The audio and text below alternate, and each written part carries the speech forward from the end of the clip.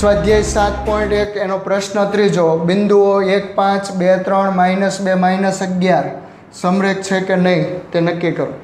હવે વિદ્યાર્થી મિત્રો, સમરેખ બિંદુઓ છે કે નહીં નક્કી કરવા માટે આપણી પાસે ટોટલ 2 રીત છે. એમાં એક રીત છે અંતરસૂત્રનો ઉપયોગ કરીને આપણે સાબિત કરવાનું, અને બીજી રીત છે ત્રિકોણના ક્ષેત્રફળ યામ બિંદુના આધારે ત્રિકોણના ક્ષેત્રફળનું જે સૂત્ર છે એના આધારે પણ આપણે નક્કી કરી શકાય કે બિંદુઓ સમરેખ છે કે નહીં. એની કેટલીક કઈ રીતે નક્કી થાય એ પહેલાં આપણે જોઈએ. ધારો કે પહેલાં તો સમરેખ બિંદુ એટલે શું? સમરેખ બિંદુ એટલે એક જ રેખા ઉપર જે કાંઈ બિંદુ આવેલા હોય એ સમરેખ બિંદુઓ કહેવાય. એક બિંદુ અહીંયા હોય, એક બિંદુ અહીંયા હોય, એક બિંદુ અહીંયા હોય, તો આ રીતે જો કોઈ બિંદુ આવતા હોય તો એ સમરેખ બિંદુ કહેવાય. હવે માનો કે કોઈ રેખા છે, આ રેખા ઉપર 2 બિંદુ આવેલા હોય અને ત્રીજું બિંદુ આ રેખા ઉપર ન હોય ને કોઈ બીજી જગ્યાએ આવેલું હોય, તો આ રીતે આપણને આકૃતિ મળે. તો આ રીતે જે આપણે રેખાઓને જોડીએ, રેખાખંડોને જોડીએ તો કોઈ એક ત્રિકોણની રચના થાય. એટલે કહેવાનો મતલબ એ છે કે ત્રિકોણના ક્ષેત્રફળના આધારે આપણે નક્કી કરવું હોય તો અહીંયા આપણે યામ સમતલનું જે યામ બિંદુનું જે ત્રિકોણના ક્ષેત્રફળનું સૂત્ર છે એનો આપણે ઉપયોગ કરીએ અને ક્ષેત્રફળનું મૂલ્ય મેળવીએ. જો 0 આવે મતલબ કે ત્રિકોણ બનતો નથી, એટલે બિંદુઓ સમરેખ છે, અને 0 કરતાં કોઈ મોટી સંખ્યા આવે તો ત્રિકોણ બનતો હોય તો એ બિંદુઓ સમરેખ હોય નહીં. આ વાત થઈ ત્રિકોણના ક્ષેત્રફળના સૂત્રનો ઉપયોગ કરી. બીજી વાત હું તમને કરું અંતરસૂત્રની. તો અંતરસૂત્ર માટે કઈ રીતે થાય તો કે 2 ભિન્ન બિંદુ વચ્ચેના અંતરો આપણે પહેલાં મેળવી લઈએ. અહીંયા A હોય, B અને C. હું પહેલાં AB મેળવું, BC મેળવું અને AC મેળવું. હવે આ AB અને BC આ બંનેનો સરવાળો જો AC બરાબર થાય તો પણ બિંદુ કેવા આવે? સમરેખ. જ્યારે આ પરિસ્થિતિમાં અહીંયા A બિંદુ છે, અહીંયા B છે અને અહીંયા C છે, અને હું હવે AB અને BCનો સરવાળો કરું, AB અને BCનો સરવાળો કરું તો એ ગ્રેટર ધેન AC આવે, એટલે કે AC કરતાં મોટો આવે. ત્રીજી જે સંખ્યા મોટી સંખ્યા છે એના કરતાં નાની નાની 2 સંખ્યાઓ જે છે એનો સરવાળો કેવો આવે? મોટો. તો પણ આપણને ખબર પડી જાય કે આપેલા બિંદુ સમરેખ છે કે અસમરેખ. પણ મારા મત મુજબ જો ત્રિકોણના ક્ષેત્રફળના સૂત્રમાં તમારી સારી ફાવટ હોય તો તમે આરામથી આ દાખલો ખૂબ જ સરળતાપૂર્વક ગણી શકો છો.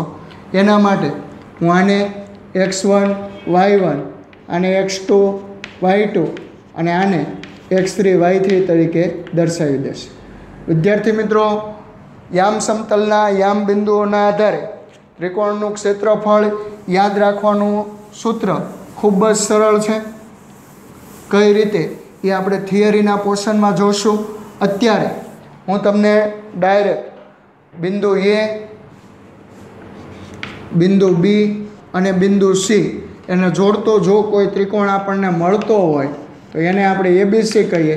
એનું સૂત્ર આગળ 1/2 કૌંસમાં માનાંકમાં x1 કૌંસમાં y2 - y3 વત્તા x2 કૌંસમાં y3 - y1 વત્તા x3 કૌંસમાં y1 - y2. આ પ્રમાણે આપણને મળે છે. હવે 1/2 x1 1 y2 3 y3 -11 વત્તા x2 2 y3 -11 -5 વત્તા x3 -2 y1 5 y2 3. માનાંક પૂરો. અહીંયા 1/2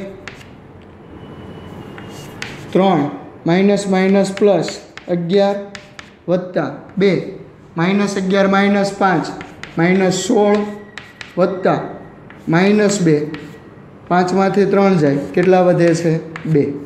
તો હવે 1/2 3 વત્તા 11 14, 16 દુ 32 પ્લસ માઇનસ 2 દુ 4. તો હવે 1/2 14 -32 -4 -36, તો ABC બરાબર 1/2 બાદબાકી થાય માનાંકમાં -22 આવશે। હવે માનાંક આપણે દૂર કરીએ તો માનાંક દૂર કરતાં કોઈ પણ સંખ્યાનો જવાબ હંમેશા કેવો આવે પ્લસ। તો 11 દુ 22 તો ABC બરાબર 11। તો વિદ્યાર્થી મિત્રો અહીંયા આપણને ક્ષેત્રફળનું મૂલ્ય 11 મળ્યું। એનો મતલબ કોઈ એક ત્રિકોણની રચના થાય છે, ત્રિકોણની રચના થાય એટલે એક બિંદુ અહીંયા હોય, એક બિંદુ અહીંયા હોય ને એક બિંદુ અહીંયા હોય તો જ આપણને આ રીતે ત્રિકોણ મળે, બાકી કોઈ પરિસ્થિતિમાં ત્રિકોણ મળે નહીં। એટલે કે તેથી કહી શકાય ઇઝ નોટ ઇક્વલ ટુ 0। આમ A, B અને C એ અસમરેખ બિંદુઓ છે, સમરેખ બિંદુઓ છે। જય હિન્દ, જય ભારત, આભાર।